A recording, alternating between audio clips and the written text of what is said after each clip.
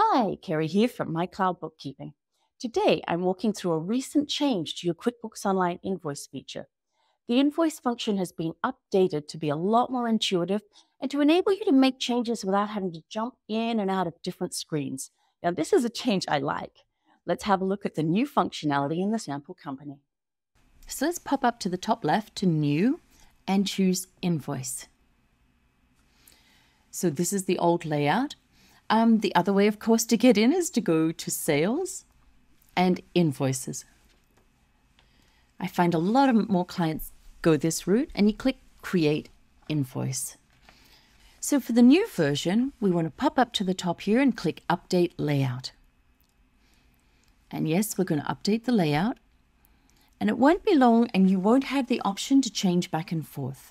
When you open, it's just going to permanently be exactly what you see here right now. And as you can see, it looks very different. You can make changes to the logo and the company information right here without having to open up another screen. You can click Edit Company right here. You may want to change something just for one of your customers, perhaps put a different phone number or a different email address on this particular invoice without changing your company information overall. When you select your customer, you then have options to also edit the customer right here in this page without having to, previously you had to go right out, of course, and log into the customer section. So if for some reason you want to update an address, or here we go, change your shipping address or billing address, you can do it right here. Now under customization on the right-hand side, you can select what will show up in the invoice. You can also choose payment options, mess around with design, and some automation. So let's take a look at customization first. By toggling these on and off, you can select what you want to have show up on the invoice. Right here, right live, as you prepare your invoice. Now for payment options, there won't be a lot going on in here, of course, because it's a sample company. But we can enter a deposit. We can enter a shipping fee. Now this would be a deposit previously paid. Be a little careful with this. I do have another video on it.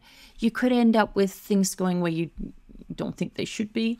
Great place to add shipping. And then we can have a look at the automation. Now this is where you can turn on and off invoice reminders.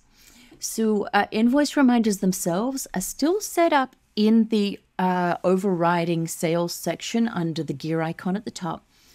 But the beauty of this is you can choose if you want this customer to receive any of the invoice reminders or all of the invoice reminders, or even none of the invoice reminders. But here you can toggle it directly specific for this invoice before you send it to your customer. Customer reports is a really cool feature. You're able to see other invoices from this same customer, check out transactions, and of course open invoices are the ones they haven't paid yet, so you might want to see that before you send it off, and that might also impact how many reminders you want to send out. We're not going to do that now because it takes us right out of the invoice field, but it is great that it's there. Any changes that we make here will only impact this invoice. If you wanted to make overall changes, you would still need to go up to the gear icon to that old sales section. So when you're happy with your invoice, there's some great options here on the top left. What's going on here? Okay, so let's put some items in our invoice. I'm going to sell them a fountain, add some shipping. And then we can have a look at some of these great new view options up on the top left. So this is what the email will look like. This is what the PDF that's attached to the email will look like. And then here we can mess around with the design as well. So we can change colors, we can change fonts. It's beautiful to be able to do this right on the invoice while we're looking at it without having to get right out into another whole customization. And then here's what they will see when they, is this when they've paid? Yeah, no, this is before the pay. This is what they see when they're going to pay, which is something I usually don't get to see. And we can click right here. Another thing I like is review and send rather than just save and send. We have a quick look here. There's the email, which you can edit. There's the PDF they're going to receive. You can change around whatever you want to write there. You could even add another email address if you hadn't done that on the prior page, and bang, save and send off to Diego.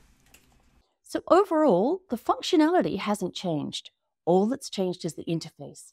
It's now much easier to adjust things while you're preparing an invoice without having to leave the invoice open other pages and then return back to the invoice. So I'd love to hear what you think. Is this a change we like? If not, for a limited time, you can still change back to the old format, but there'll come a time when that option is no longer available. And if you haven't already, grab my month-end checklist below. It'll help you keep on track throughout the year and show you what report you can run to see who's paid you. It's important to keep up with those collections for your cash flow. Now let me know if there are any other videos you'd like to see. Click like, subscribe, and I'll see you again soon. Cheers.